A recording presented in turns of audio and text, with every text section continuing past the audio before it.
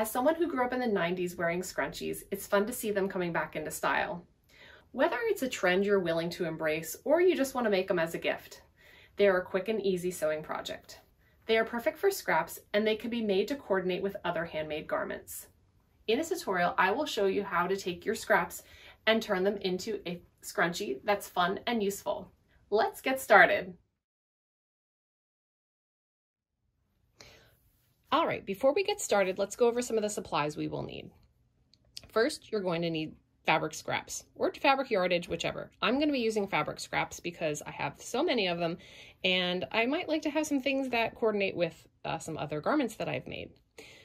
This is a stretch velvet knit. This is nice lightweight knit and I think it's kind of dressy and fun and perfect for the holidays. And so knits are perfect for this project, but just make sure that they're a lighter weight knit. You don't want to pick something like a ponte knit or a double knit, something kind of heavy, because it won't scrunch up the way that, a normal scrunchie would. You could also use round challies. They're a nice drapey fabric and again, lightweight. That lightweightness is what's going to help give you that scrunchy look. And then this is a fun rib knit. It's a nice lightweight rib knit.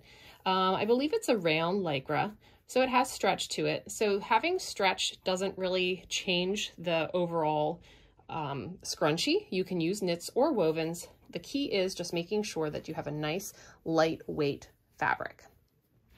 You will also need elastic that you coordinate with your fabric. So obviously the white you would use with lighter fabrics and the black with darker. You'll need some coordinating thread, scissors, and or a rotary cutter. The scissors, you could also have little snips for cutting your threads.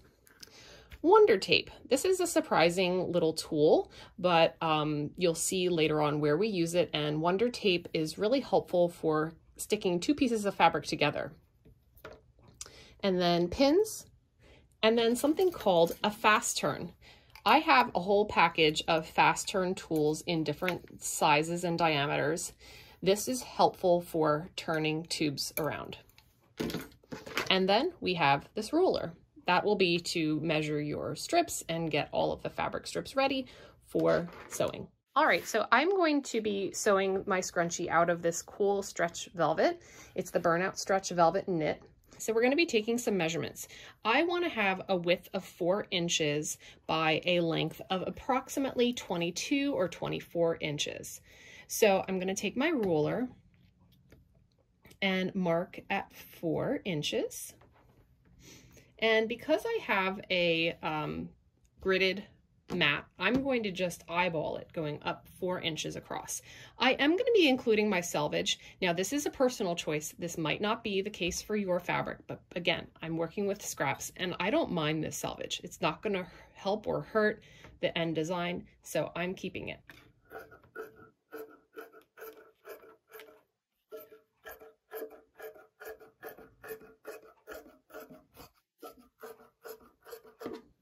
Okay, there we have it. I did a pretty good job of eyeballing that. Now, again, you didn't have to eyeball it. You could just take some marking pencils and mark your fabric to that 4-inch mark. Then we're going to do the length. So over here, I have a little bit of uneven edges. So I'm just going to make that even and start my measuring.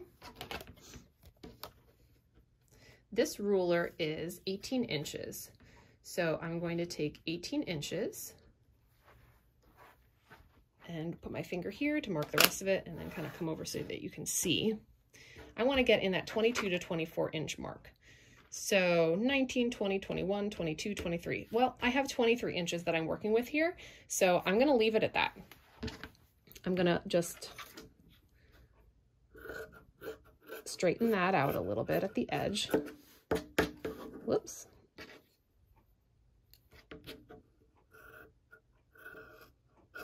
Okay, have that straightened up. And now we're going to cut our elastic. Because this is a burnout fabric and you can kind of see through it, I definitely want to make sure that I have this black elastic.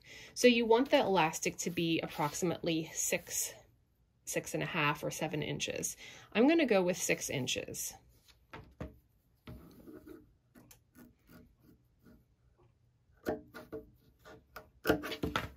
Okay, now we're gonna head over to the sewing machine.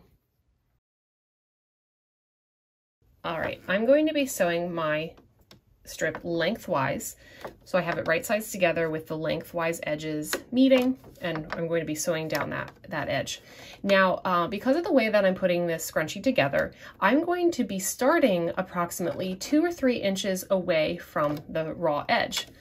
So I'm going to just come down here to where my finger is, and you'll see why later. I'm just trying to make this like a really nice professional looking scrunchie. I know it's, you know, it's in your hair and it really doesn't quite matter, but I always like to achieve a nice professional look.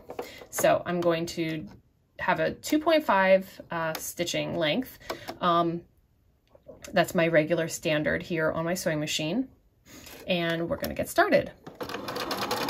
Make a couple stitches and then back stitch a couple, and then stitch all the way lengthwise, making sure that your raw edges are even. You could have pins in here, especially if you have a tricky fabric like this, really drapey and kind of flowy, but the velvet that I'm using is kind of sticking to itself, so I'm not really needing to use any pins.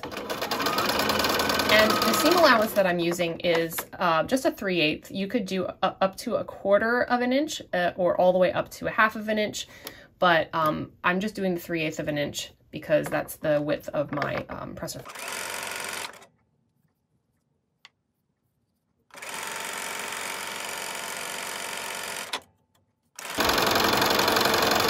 All right, I'm coming up to that 2 to 3 inch mark, so I'm going to backstitch at that. And again, I'm just kind of eyeballing that. So coming out. All right, here is my fast turn tool. As I mentioned earlier, they come in different sizes and diameters. Here you can see the different diameters.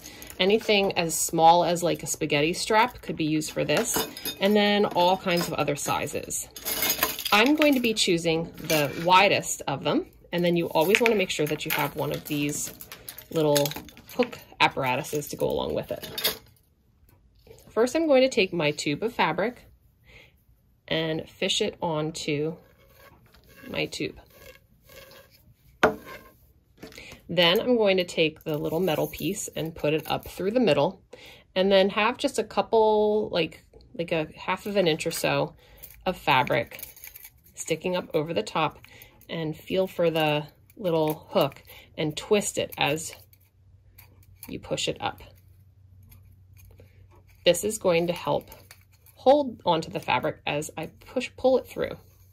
So I'm pulling on the fabric now with a little metal piece. And how easy was that? I have my nicely turned tube. You just undo the hook from that, and now I have the nicely turned tube. Let's get back over to the sewing machine and finish up this scrunchie. Okay, we have the tube here, and remember that opening that we left on each side? We're going to take those right sides together and pin them.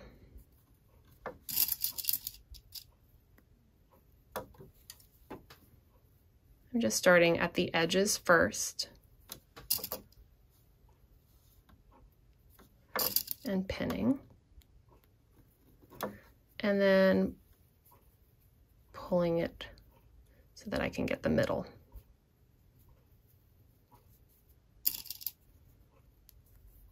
Okay, now I'm going to sew this down and backstitch at the beginning, and then I'll also backstitch at the end. I'm just using the 3/8 seam allowance because that's the width of my presser foot. And at the end here, I'm going to backstitch again. Clip my threads. Okay, so there we have it. Now we have our tube all finished. We're just going to be inserting the elastic, and then we're almost done. So here's my elastic. I forgot to mention earlier that you're going to need 2 safety pins. The first safety pin is going to go on the end of the elastic, just like that, and attach it. And then the other one is going to go on the elastic, just through once, and then I'm going to attach it to the fabric too. And this is just going to help keep the elastic from getting tangled in the inside. You're not going to get it lost. So we're gonna fish the safety pin through my tube. All right. So as a sewist, I'm sure a lot of you are aware of making sure that your elastic is not twirled around inside the tube. We don't have to worry about that this time. We are going to be just sewing it together and not worrying about if it's twisted in there because it's a scrunchie. Who cares? It's not gonna make or break your project. This is where the Wonder Tape comes in. So I'm just gonna take a little piece of the Wonder Tape.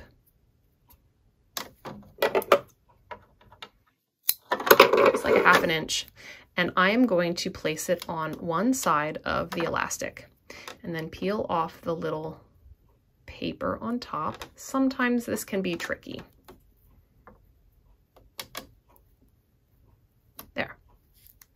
All right, so that's my Wonder Tape. That's the sticky side. And I'm going to take the other end of the elastic and place it over top.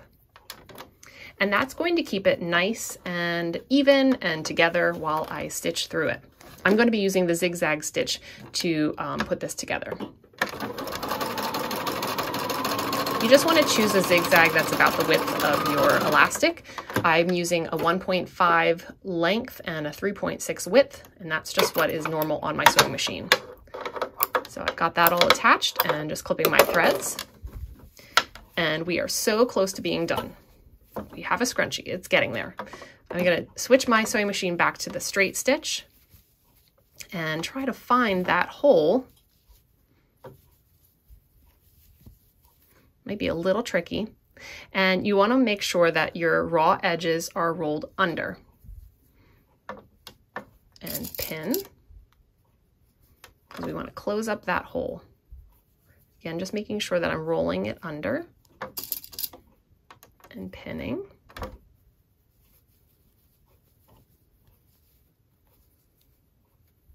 Rolling again and pinning. All right, and I got that straight stitch selected on my sewing machine. I'm gonna come forward and back stitch at the beginning and then also at the end. And I'm gonna hold on and pull on the fabric so that I have a nice straight line.